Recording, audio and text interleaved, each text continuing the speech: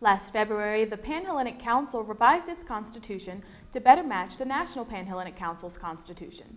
The council will implement these changes during the 2016 fall formal recruitment. Changes include banning tackling new recruits on bid day when they run down the Red Barn Park Hill.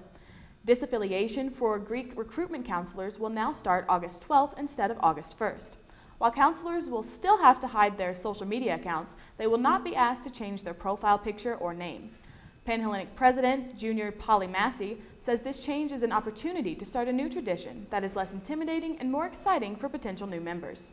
These are the first changes to the Constitution since 2010.